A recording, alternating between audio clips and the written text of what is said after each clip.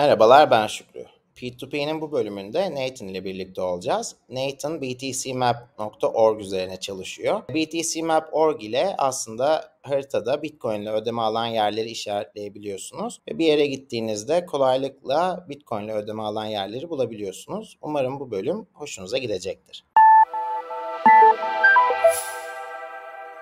Hi Nathan. Hi Şükrü, how's it going? It's good, how are you? All good. So, I remember contacting you like in 2021, or the initial contact that I had with you was over your Bitcoin track. Yeah, it was the overlanding rig Yeah. initially, I think. And then I think we were talking about Gametron and the Yeah. Satman game and stuff like that. Yeah. That was a Yeah, while. so should we maybe start talking about the track, Gametron, Satman, and then move to BTCMap? Yeah, sure. Yeah, that's great. It will also provide some background on you and what you are interested in. Yeah. All right. I went traveling with my family we set off at the tail end, no, about June 2019. And at that point, I was a pre-coiner. So this is before falling down the Bitcoin rabbit hole. So we traveled for almost 3 years around the world in a large overland vehicle. So it's kind of like a motorhome, but on steroids, really. Yeah. Because we were doing full time in that rig, and we were pretty much self-sufficient. So you could have lots of water, lots of battery power, solar, redundant sort of fuel supplies for diesel and gas and things like that. So it means we can pretty much not be relying upon anyone, really. So yeah, we went. This was also before Corona, I guess. Yeah, so pre-Corona we set off. Yeah, when few people understood the importance of self-sufficiency and all that stuff. Yeah, and since COVID, there's been a huge demand for motorhomes and caravans and all this kind of stuff. So yeah, we were on the road at the time. So I think we'd already completed Scandinavia. We'd done down to Morocco, and we'd shipped the truck out to South America. So we went into Montevideo in Uruguay, and yeah, we'd gone down through Argentina and gone through the whole Patagonian loop, which was immense. And we weren't in the news bubble at all, so we weren't tracking COVID or anything else. And then literally overnight, everything went into lockdown when we were in Chile. So we spent 4 months in a field in Chile waiting for the authority to move, effectively. So you didn't know what to do, basically, huh? Initially. No, but we were very lucky. So we'd just that day arrived at a small kind of eco farm that was run by this American family. She was Argentinian originally, but had grown up in the US. But yeah, we'd landed on this place, and there was another family there from sort of the Balkan areas, and yeah, we spent the next 4 months just with those two other families, but we were on private land. We were able to get deliveries in of kind of raw goods, so we could get flour and milk and eggs and stuff. And then we were just pretty much left alone. So in terms of the pandemic, we had quite a good lockdown because the kids didn't know what was going on. Really, they were just running around being kids. Yeah, compared to being locked down in an apartment in a city, it's exactly much preferable. Yeah. So yeah, we got fairly lucky with that, and then managed to get the truck shipped back to Europe. And in fact, the British government put on a flight for British nationals in South America. Managed to get back to Europe. And then we spent a very short amount of time in the UK, and then we got back on the road again. And then we sort of headed to the Balkan area, and then we spent 3 months in Turkey. So probably our favorite country of the whole trip, and we went to 27 countries, was Turkey. Really, that's makes me really happy to hear. Yeah, it's an Because, amazing place. yeah, And the people are just, generally friendly and welcoming. We park up at a car park in the middle of nowhere, not on a tourist place, and we'd literally get dragged over to a family's picnic area, and they would yeah, share everything they had with us and pour us tea and stuff. And, we didn't have a choice in the matter, really. We just had to, go and hang yeah. out with these locals. It was great. Did you by any chance like make it to a Turkish wedding or something? Because some people, No, yeah, unfortunately not. Yeah. We got so many invites to people's houses and things, yeah. but no, didn't get to a wedding, unfortunately. No, But I it was mean, a great time. I loved it. we say Turkish people are very hospitable. I mean, I think it was even way more back in the days, but like since, but still, that tradition holds, and it's really good to hear that it's there. That we are hospitable, we invite people and want to meet them, and Yeah, and I think it gets more so the more off the tourist trail you get, or more out of the main cities. We got all the way out to, was it Mardin in the east? Martin, yeah, And just very different than Izmir, for example. They're oh, yeah, totally different places, different countries, really. yeah. It's a different world, basically, in Yeah, a way. Yeah. yeah, Oh man, I really had the question to ask you which one your favorite country was, and yeah, you already answered it. So yeah. I mean, we've been looking at schools in Izmir actually, yeah. online. Just nothing firm, but we're looking at different options in different countries to see where we want to base ourselves for the next decade or so.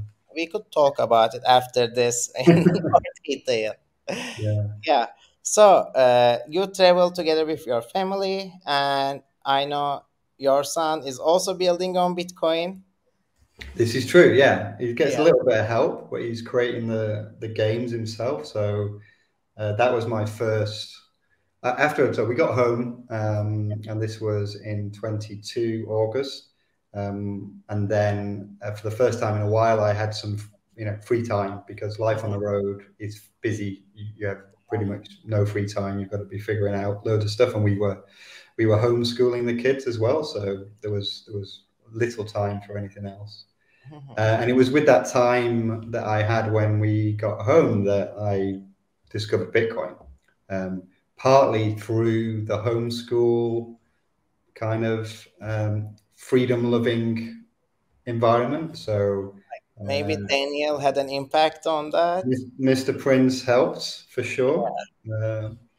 And then, because our kids were in the same online school, so Dan and I were talking, and we got onto Bitcoin, and I'd looked at it in the past like everyone else, and ignored it for the wrong reasons.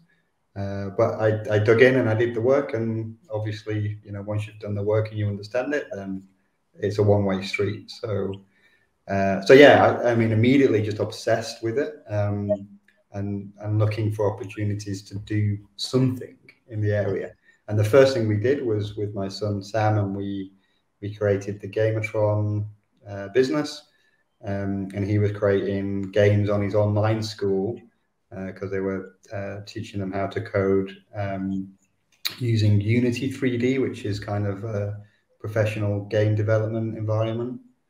And then, yeah, we came across the idea of Satsman, which is a take on Pac-Man, but we've got shitcoins running around after you. The ghosts are the shitcoins. And so that was, I've got a technical background, not a coder, but worked in tech businesses. And yeah, me and Sam managed to hook together some lightning payments and a leaderboard. So that was fun. When he was receiving his first sats from the business, and Yeah. people were playing the game, it was really good for him to see it. He was only 10 years old at that point. So. I was going to ask. Yeah, he started the Gametron at 10 years old age. Yeah. Yeah. So It's, bullish on it's the best to earn Bitcoin. Bitcoin. It's like you can buy it, you can get donations, but earning is the best way. Yeah, for sure. Yeah. So yeah, that sort of scratched an itch in terms of wanting to do something. And then yeah, the real sort of interest came with BTCMap when I was headed out to Baltık Honeybadger in Riga, which was end of August of last year, 22.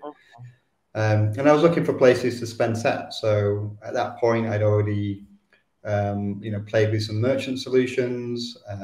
We'd had the bulk card from Coin Corner launched, and we were able to use that locally here in Manchester in the UK. A couple of merchants. The Satoshi's place is also in Manchester, right? It is, yeah. Satoshi's place is up in. I really want to visit that place. Like, You have to come. Yeah. Do you go there once in a while, or? Yeah, not as often as I'd like. But yeah, I've been up there 2 or 3 times, and we're going to run. I'm going to run a Bitcoin for Kids workshop for the local homeschool community, which is something I did again when I was trying to find how can I contribute. Setting this Bitcoin for Kids course up was something I did actually prior to the Gametron stuff with Sam, and we ran a few courses in Bansko in Bulgaria. For the World School community there, and some of the local kids as well. So, by the way, just to give a short summary of the Satoshi's place, it's a place that accepts Bitcoin for payments for food and beverages, but on top of it, they have a lot of like things you can do with Bitcoin, like games you can play by paying with Bitcoin. Even the hand dryer, I think, is powered by a miner. S9. Yeah. Yeah, the hand dryer is an S9. Yeah, it's a great place. They're launching some co-working there as well. There's a cafe, so you can get Bitcoin themed food. It's just a local hub for everything that's Bitcoin. They host a monthly kind of news roundup, but they're open every weekend. So every Friday, Saturday, Sunday, they're open to the public. When I was last there, it was great because you get people who are curious, who walk past outside and they see the huge Bitcoin logo, and they just come in. And there's always a handful of maxis hanging out inside, and so these people then start to ask questions about what Bitcoin is, and then before you know it, they've downloaded a wallet and they've got their first set. So it's a really good onboarding mechanism to have that hub there. Yeah, because the best way to understand Bitcoin is to use it, in my opinion, as well. Because otherwise, it becomes too technical, too hard, and too confusing, and people just hold it for speculative reasons. But once you use it and you understand that you can just do payments without anybody's intervention, then it becomes something else. Exactly, and not everyone has to understand the fundamentals of the time chain, and if you want to get into that yourself, then of course do that. But most people won't want to do that. I mean, most people start with not wanting to do that, but over time you want to get you, hooks you. Yeah. It's a mind virus, as they say. So it is, for sure. Yeah. So you wanted to solve your own solution with about finding places that accept Satoshis, and so so I was headed out to Riga. It was my first conference actually, and it was an amazing conference. Not just because it was my first, but it's quite a small and quite a hardcore technical conference as well. So there's lots of good content there for people who want the detail. But yeah, anyway, I was looking for places to spend sats. Looking online, and of course there wasn't a central place to go look. There were lots of Google Maps that people's communities have put together, some really good ones, some really bad ones. And then I came across an app that wasn't in any of the app stores. It was just on F-Droid, and not really discoverable, called BTCMap. And I understood that it was using OpenStreetMaps as a data source. And in my kind of old fiat life, I did a lot of work with open source mapping data. So I was very familiar with the concept. For those that don't know, OpenStreetMap is like Wikipedia for maps. So it's open source, open commons, Creative Commons. People can create maps and locations on maps or features on maps in a permissionless way, effectively. So when I saw that, I thought, whoa, this is quite powerful, actually. There was a lot of data at that point in OpenStreetMaps that had been entered in 2014 or so. There was a big spike in data then. So a lot of the data was stale. There was no concept of Lightning at all as a payment method because it didn't exist. Legacy payments, on-chain payments. Yeah. So we worked with the OpenStreetMap guys to hash out a new tagging protocol, effectively, for Bitcoin as it looks like today. And then we went about tagging that data, which we're still doing. We've got 9,000 locations in OpenStreetMaps at the moment. I think about 4,000 of those have been verified in the last couple of months. So give us another 6 months. Today it was around 4,000 something. Yeah. So give it another few months and we'll have verified the entire backlog. And we're also adding locations every day, which are new merchants. Yeah. So like an issue is that there's the data there, but like you said, some of the data is not updated. So maybe this business added themselves in 2014 and it's still there, but the business is not there. So that's a crucial part of. Yeah, that's right. And it's a different era back then with it was on-chain only. You know, you can't sit around for 30 minutes waiting for a confirmation. It's maybe if you're buying a car, that works, but if you're buying a cappuccino, no. No. So yeah, that's the data side. So I immediately understood the power in community editing, because one of the big problems with the sort of private side of stuff, if you've just got a big database of locations, is how do you maintain that in any sort of meaningful way at scale, which is difficult to do. So yeah,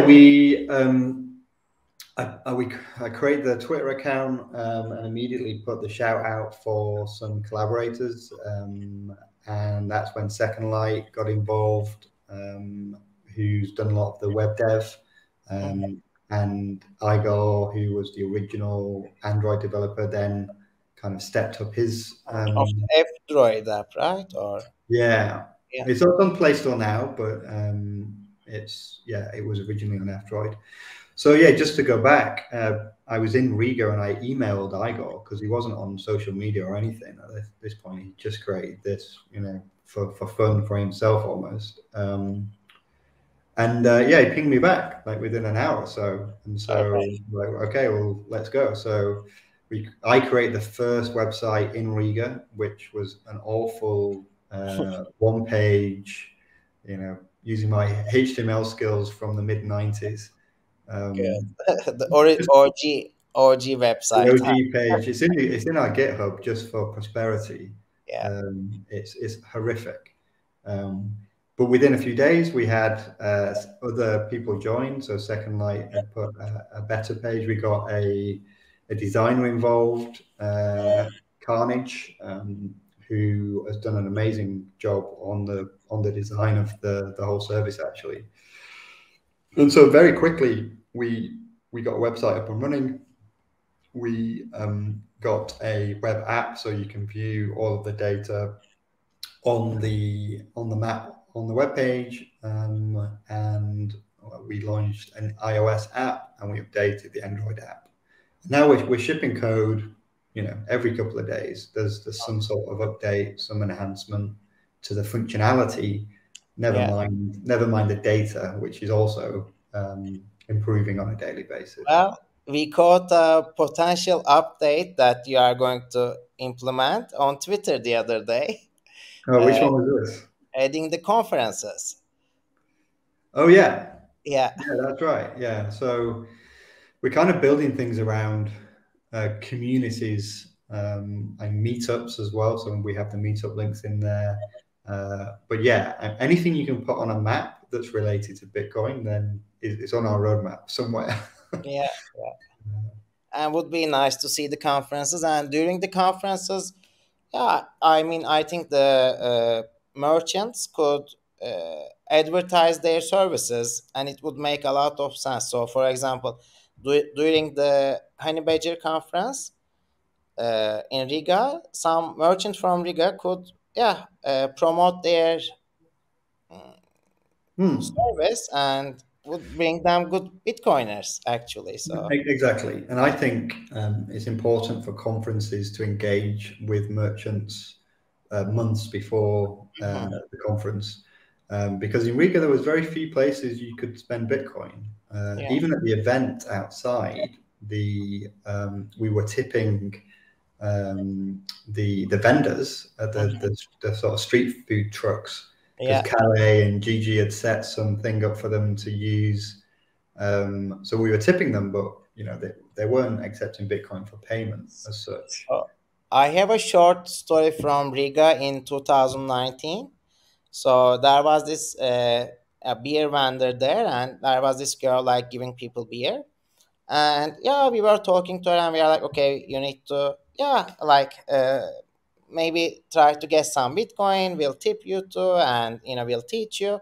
And we taught her, and next day she comes and she's like, I bought Bitcoin.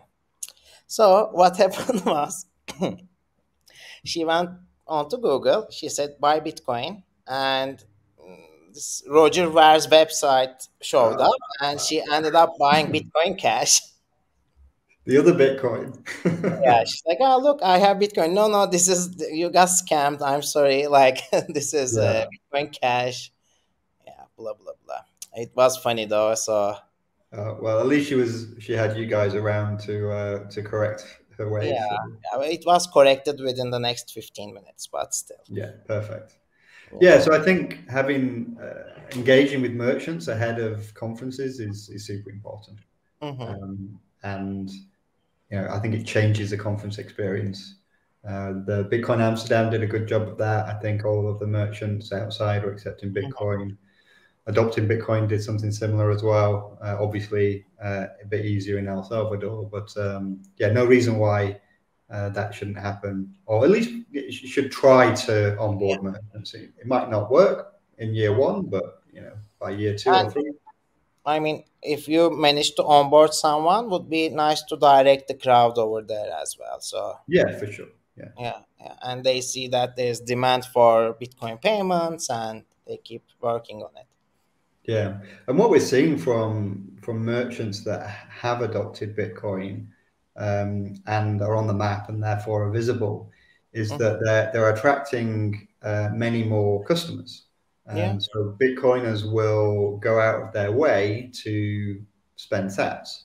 And so, there's the Suffolk Jungle Rooms, which is a cafe in Suffolk County in the UK. And they started accepting Bitcoin, I think, about 9 months or so ago. And they've been blown away. I mean, they have people driving hundreds of miles in order to spend some Bitcoin. I know that place, and there was like this, tag it and we will come. Yeah, that was Dan Prince's, well, it's his brother who owns it. So and Dan said tag it. Bill, what did he say? Somebody said it. I accept it and they will come. Is Dan's tag? We modified it to say tag it and they will come. I.e., tag it on the map. Yeah, it makes sense. So, Nathan, do you want to tag a place on the map? Sure. Yeah, let's go ahead. Do you want to drive or shall I? You can do it.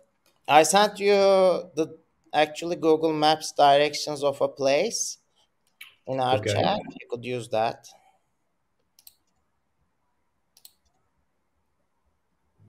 Okay. Can't believe you sent me a Google Map link, man. It's like a swear word for us.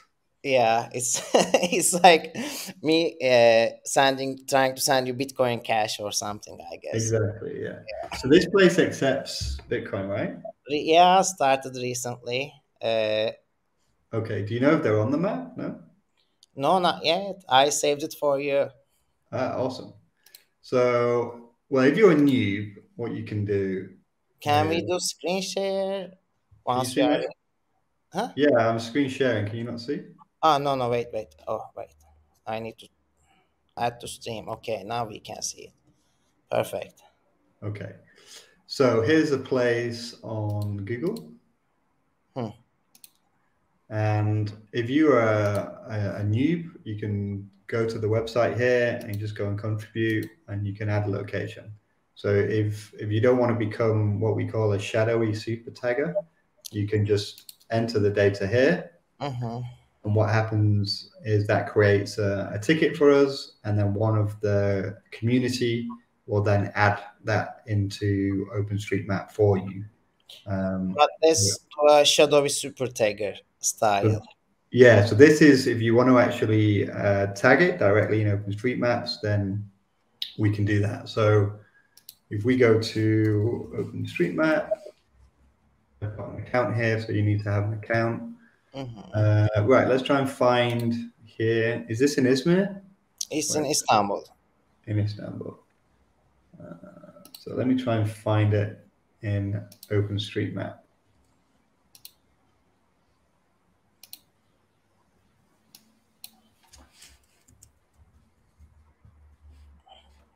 It's much easier with the coordinates, right? Yes, which is why we ask for those. Let me see if I can get the coordinates out of here. Yeah, here we go.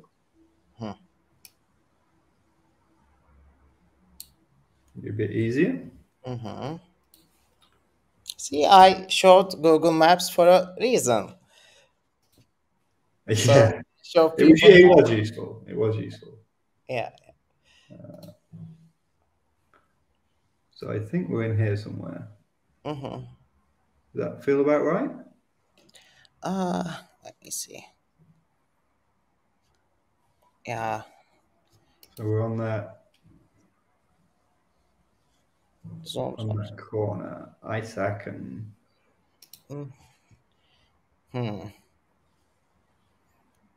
Is it? It doesn't seem to be the. No, let me try that again. Maybe we missed some of the. Yeah, not quite right.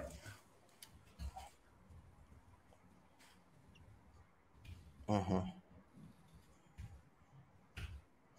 Okay, here we go. Okay, this looks better. But No. You're showing the same place.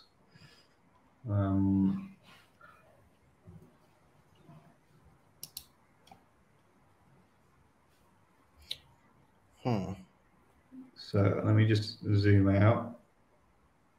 Try and get some bearings. Yeah. Okay, so.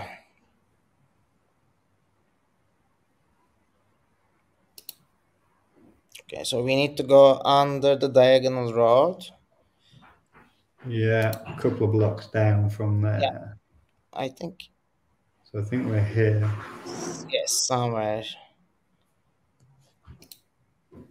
2 blocks down on the corner there. Mm-hmm. So I think we're there. To the right, maybe, because there's this building. See? That's like zoom in. Yeah, I see down in there. Yes, that one. Okay, we found it. Yeah. Right, so I can just hit edit. I can add a point, which I can just drop there.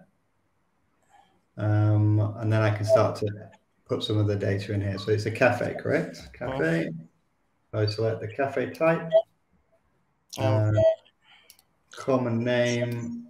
Breakfast cafe. Yeah, I'll just capitalize those.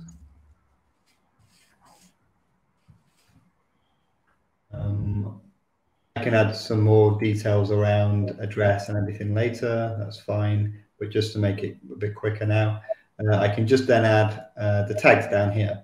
So I say currency, and we use XBT, which is the official ISO currency. I say yes. And then do we know what payment? Lightning. They have Lightning, do they?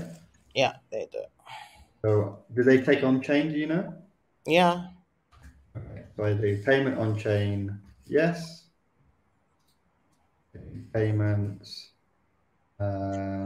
Lightning, yes. Do you know if they take contactless Lightning or just QR?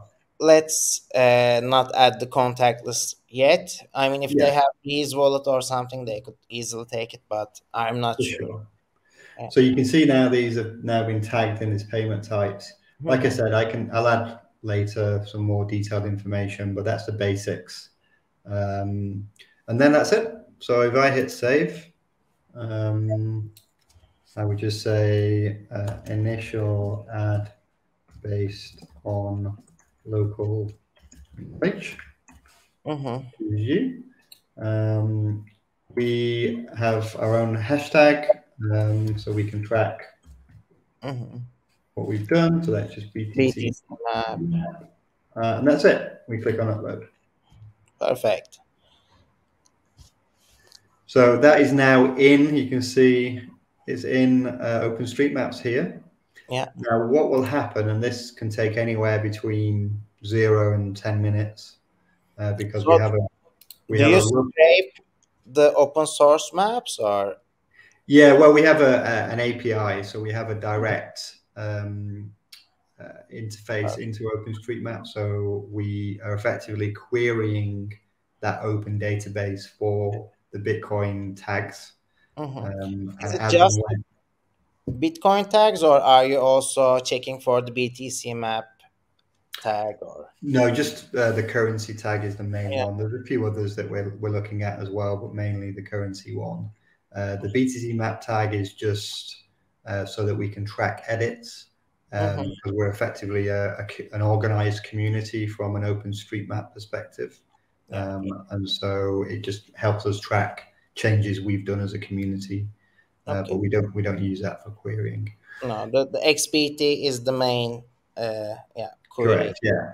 And if you go to our website, as we saw before with the contribute add location, we have a wiki here as well, which I think is available up here. So you can the documentation you have is really good, actually. But yeah. So you can figure it out from here. We've got some videos you can take a look at. But as you saw just then, it's pretty easy. I think it's much better to show how easy it is than asking people to check it. So I think it was good that we added a place. Also, there's in the contribute section, there's also verify location. So yeah, so you can do this in the apps, but you can also do it here in the web app. If you do it in the app and you click on a pin, that then pre-populates the information here. So that's really to say, is the information up to date? And then we can make sure that the last verified date is updated, which means we've got a view on how current the data is. Or if there's any outdated information, you can put this in. And then again, that would create a ticket for people in the super tagger community to check. You can, of course, go directly into OpenStreetMaps and change that, because it's free and open for anyone to change. But I mean, if everything is working and you don't change anything, how can you let the OpenStreetMaps know that this is the current status of the place, like that it's yeah, so you just hit this checkbox here. So is it correct? Yeah, if it's correct, then we will update the last verified date. We probably check as well some other things online to make sure that it's valid, but that's a good start.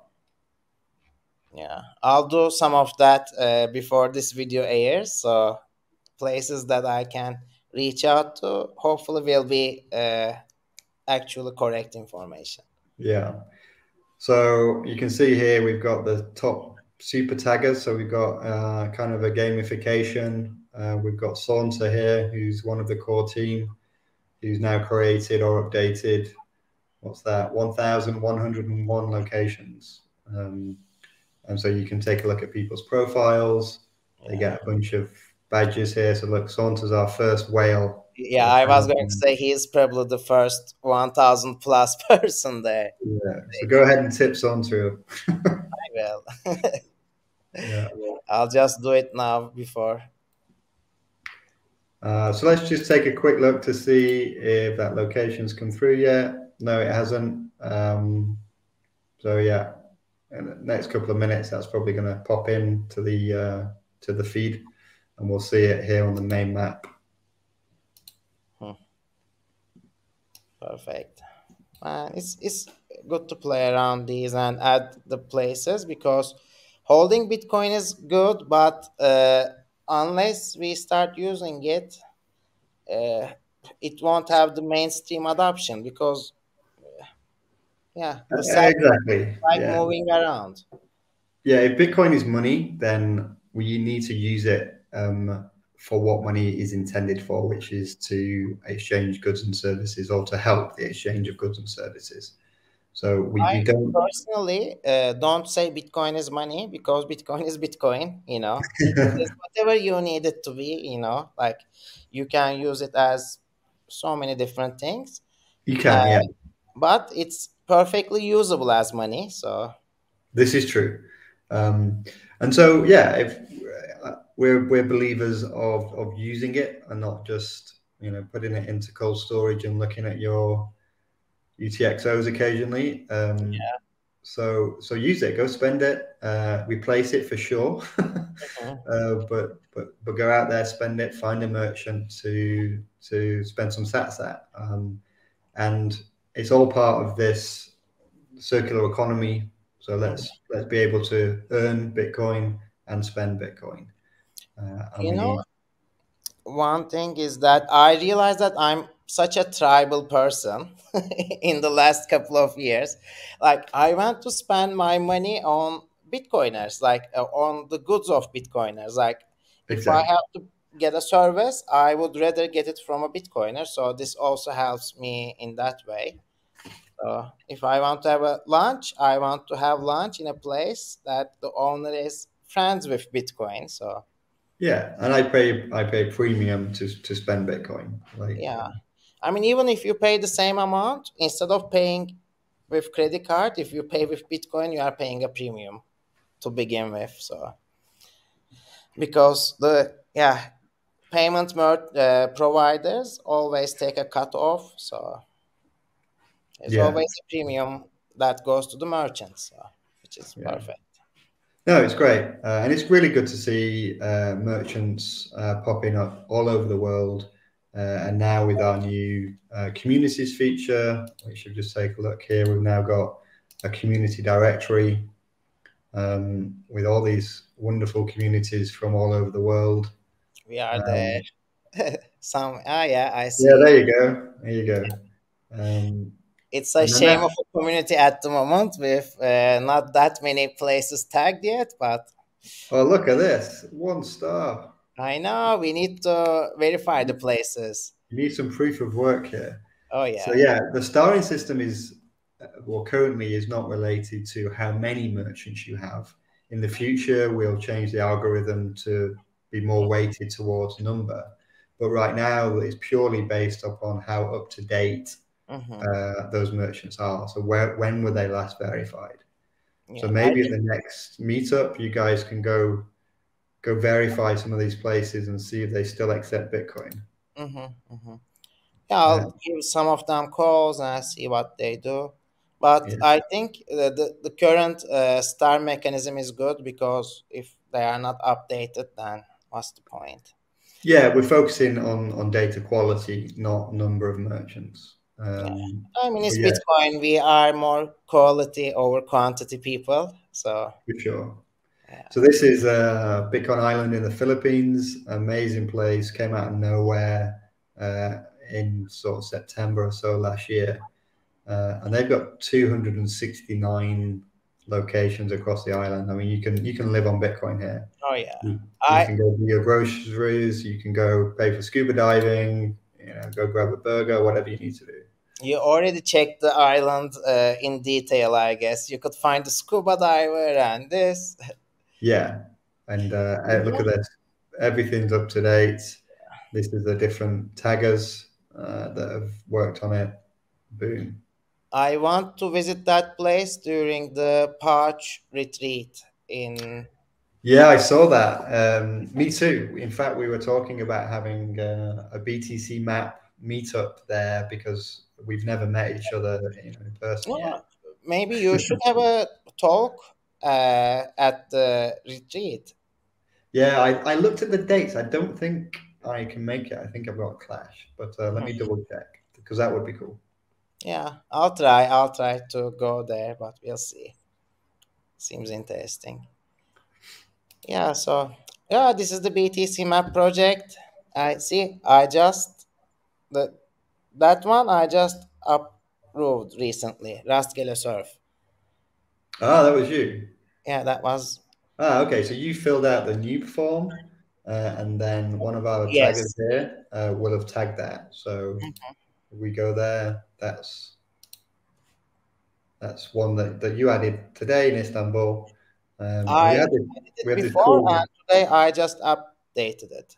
Ah, okay. Yeah. And we have this cool boost feature, so you can go ahead and boost a location for a certain amount of time if you pay, and that gives that location more prominence in the search, and they get a cool orange icon as well. No, that's what I was trying to say during, like, let's say the Pouch retreat conference. It could be really beneficial for the merchants to boost their places on the map because there will be so many Bitcoiners there, and you see. Yeah, and I think for those to get extra prominence, so you can look at these are the boosted merchants globally at the moment. So yeah, we're playing around with all sorts of ideas with merchant adoption. We'll be soon introducing merchant pages. So every merchant will have their own page in a kind of Yelp style. And yeah, there's a whole bunch of ideas we have. We just don't have enough time or money to implement them at the moment, so we have to go. There's such a huge growth potential over this. Yeah, we think so. Yeah, I think so too. Man, I enjoy seeing it grow real quickly. Yeah. Well, so thanks for introducing the open maps to us, and thanks for working on it. Like you said, sometimes cold emails work really well. And Igor, yeah, I mean, you've just got to try these things, and yeah, if we hadn't sent that email, or if Igor hadn't have had the initial idea, then it wouldn't exist right now. So yeah, it's been a fun ride so far. We're only, what are we now, 5 months old, something like this. It's a baby. It's a baby, and we've come an incredibly long way in a very short amount of time. Yeah, maybe it will be like a Godzilla baby, but it's a baby still.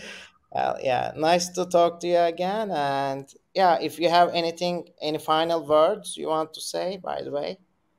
No, really, just thanks for having me. Thanks for your support early on. That meant a lot to us when we were new to the community. And I see you throwing sats around on Geyser all the time. So thank you for supporting those projects. Yeah, tag them, they will come. Build them, they will come. So exactly. Yeah. Well, yeah, good to talk to you. And yeah, thanks for having me around. Philippines or somewhere. We'll see you soon, somewhere. Okay, thank you. Ciao. Bye. Nathan ile çektiğimiz BTCMap.org ile olan bölümün sonuna geldik. Eğer siz de Bitcoin'in sadece bir değer saklama aracı değil de ödemelerde de kullanılabilen bir araç olduğunun farkındaysanız bu site sizin hoşunuza gidecektir. Lütfen kendiniz bulduğunuz yerleri de siteye eklemeyi unutmayın. Önümüzdeki bölümlerde görüşmek üzere.